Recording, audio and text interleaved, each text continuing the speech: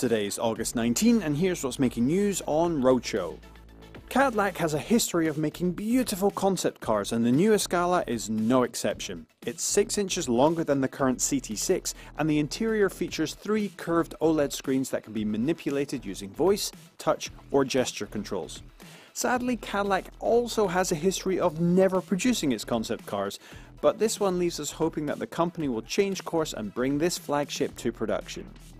The Vision Mercedes Maybach is here and it's huge. This 19-foot land yacht packs an all-electric drivetrain good for 738 horsepower and over 200 miles of range.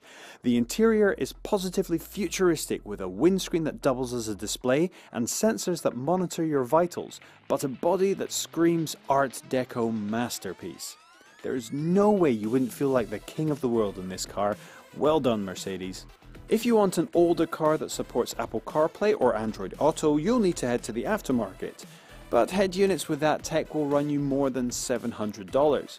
That's no longer the case thanks to Sony's XAV AX100 head unit. It costs just $499 and you get both Android Auto and Apple CarPlay, along with Bluetooth and an input for a backup camera. The system goes on sale in North America this November. Find more on these stories at theroadshow.com and we'll speak to you again on Monday.